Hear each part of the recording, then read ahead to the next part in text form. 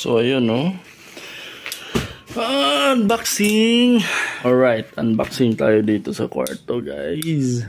Ano ba to? So, sundan lang natin to. Naka-wrap lang siya sa sa cardboard.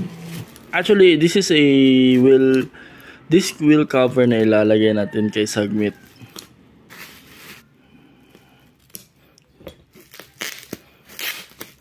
Yan.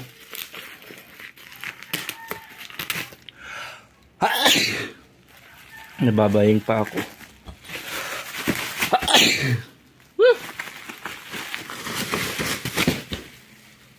Ayun, oh. Wow. This is the one. Nice one. Oo nga pala, nabili ko ito sa WheelOffSet sa Shopee, guys. So, ayan naga. Tignan natin yung quality. Okay lang naman yung ganito kasi ma-stretch pa yan mamaya. Alright. Pero grabe ang dikit niya, oh. So, ano pa ba yun? Hintayin natin. I-install na natin to sa WheelOffSet. Alright.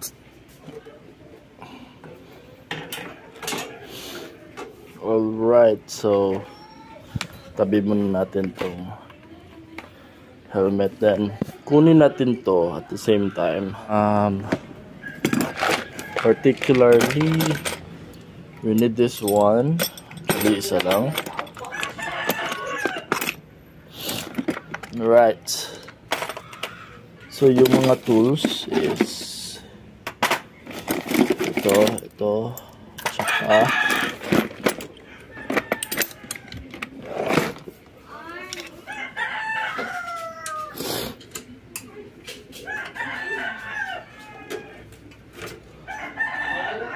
alright.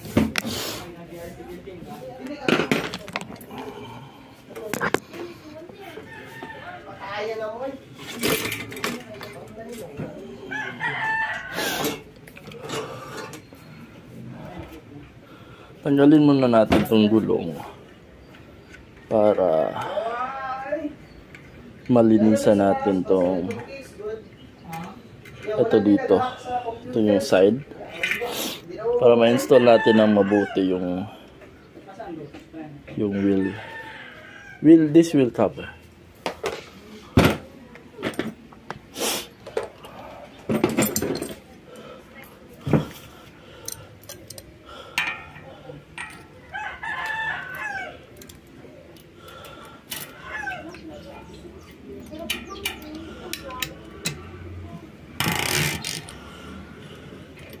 Hi, Alay! Tulog na tulog.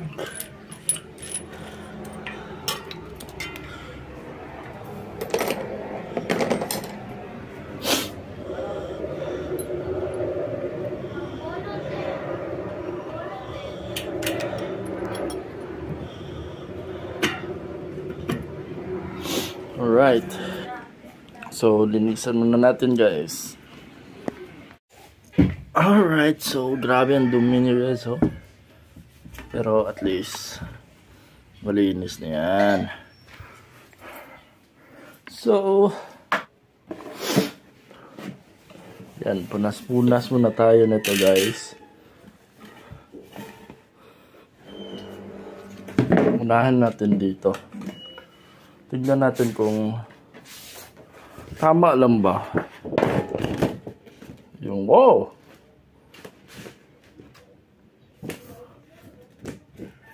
As in,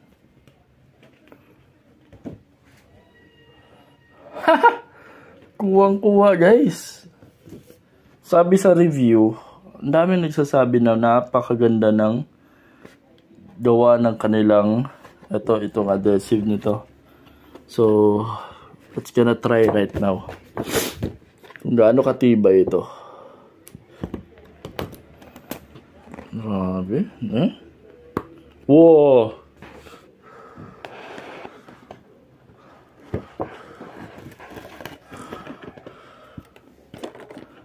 Okay. Medyo may UP siya dito ah. Pero, nah, I don't mind.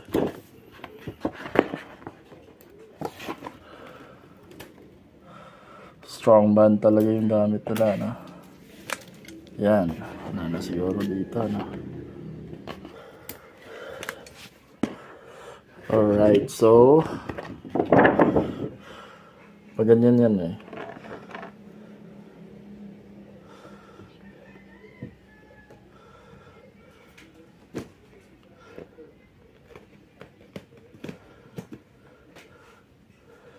Diba?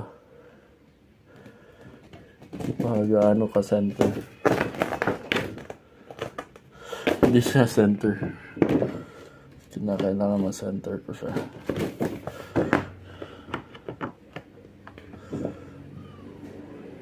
Ayan yan.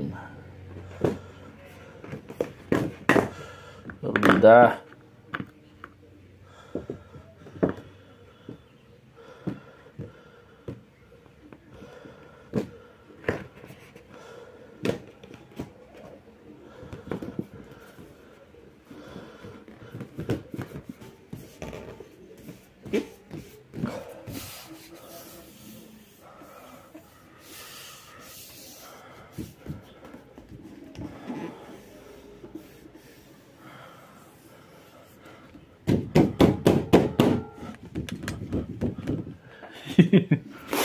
Alright, so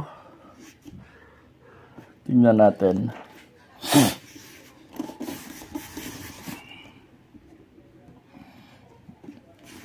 So ito yung labas or ito yung nasa loob niya. So actually parang mapapasukan pa to ng ano eh, ng tubig dito banda eh. Pero okay na yan.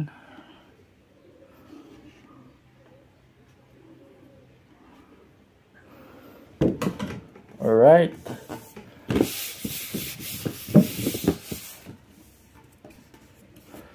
Ayan guys, oh. Wow. Now, it's time to kabit this one.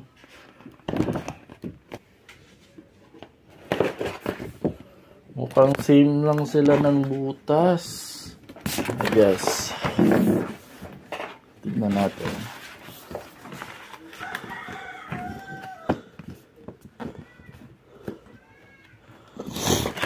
Mas malaki, pero problem dito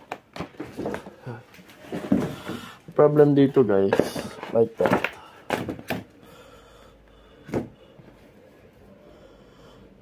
Yun nga, ito lang problema dito guys, kasi hindi siya didikit dito, didikit siya sa spokes. Well anyway, let's gonna find out mamaya. Install muna natin to and good to go. Right. So, meron tayong problem dito sa kabila, guys. Naubusan na ito ng adhesive. I don't know. Kasi, hindi na siya dumidikit. Ay, no. Gawa na lang natin to ng ano, sistema. Wait lang. Ayan, oh. So, ito na yung, ano, guys. So, pipihitan ko lang to ng mabuti. So that's the wheel set. Tara, lagyan natin to sa frame. Alright.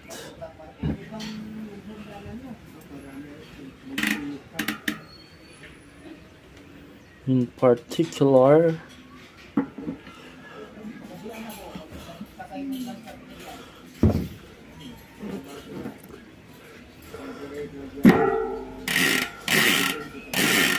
ayan.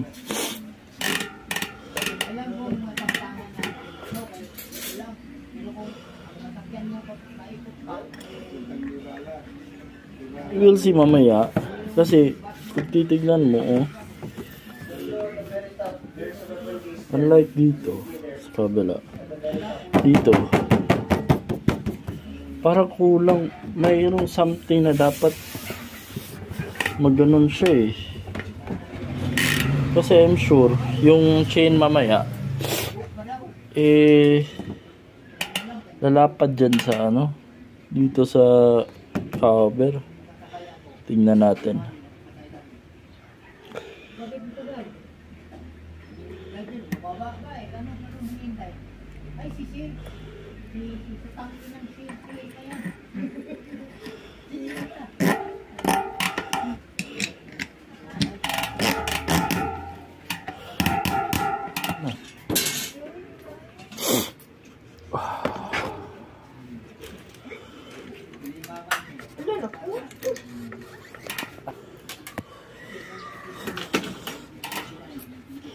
Right.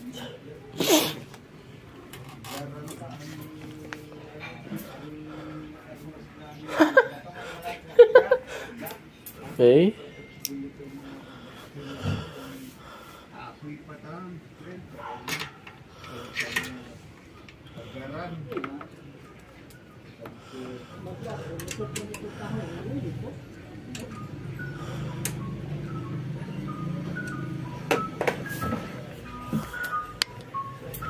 So, ito na yan siya, guys.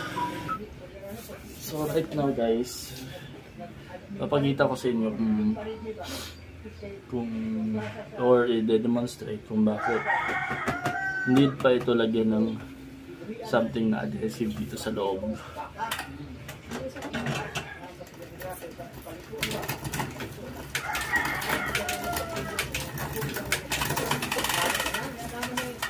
Yun.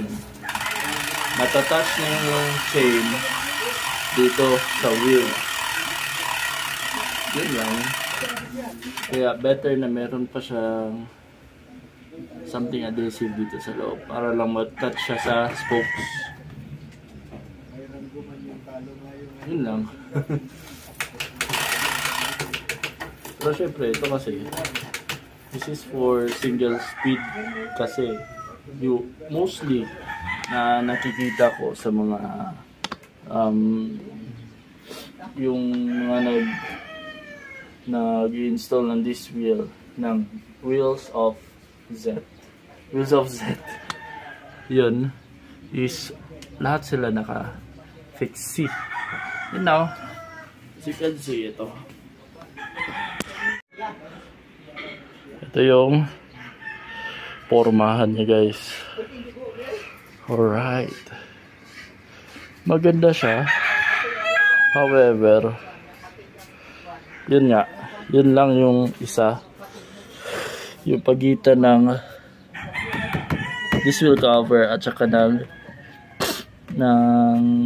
chain kung maglagay na tayo dito.